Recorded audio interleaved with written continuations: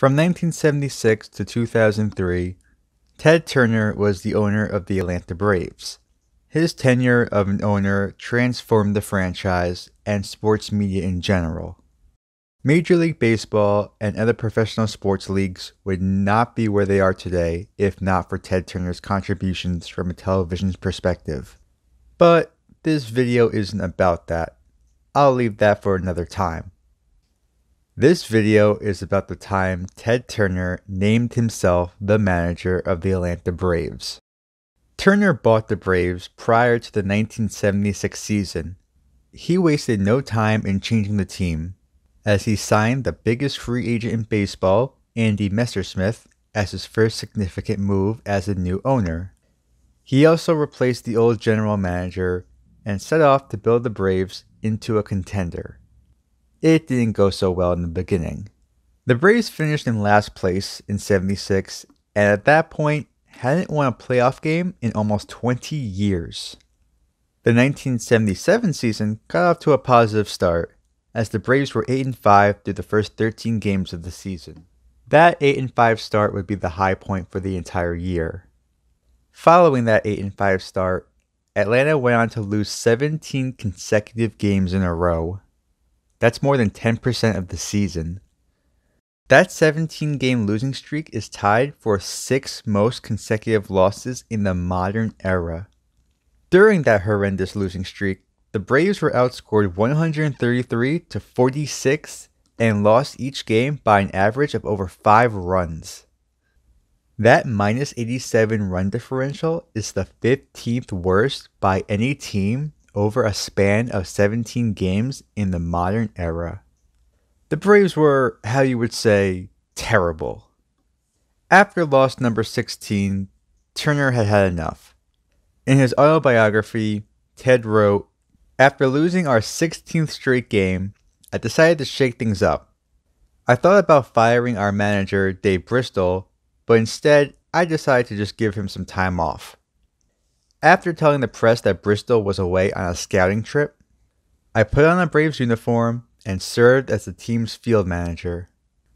One Braves executive at the time quoted saying, "We were on a long losing streak, trying to figure out what to do about it, and Ted came in and said, 'I think I'm going to go manage the team.' So he just put on a uniform and took over. I don't think there was a moment of it he didn't enjoy." That was baseball in 1977. If you were the owner and your team is struggling, go out and manage them yourself. This wasn't some publicity stunt or anything. Ted Turner actually put on a Braves uniform and managed the team. This wasn't for any promotion or press coverage. He really just wanted to turn his team around and make it the best it could be. What I love is he even has a managerial page on Baseball Reference.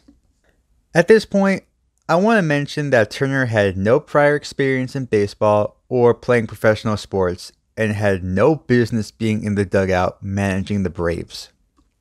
Anyone in the Braves organization would have made a better fit for an interim manager than Ted. But hey, when you're the owner, you can do whatever you want. I must say, I do respect his decision to take charge of his own product. Something like this would never fly anywhere nowadays, and I doubt any owner would ever consider it. But that was Ted Turner. As successful as a businessman he was, Ted was also involved in his team. I give him credit for actually caring.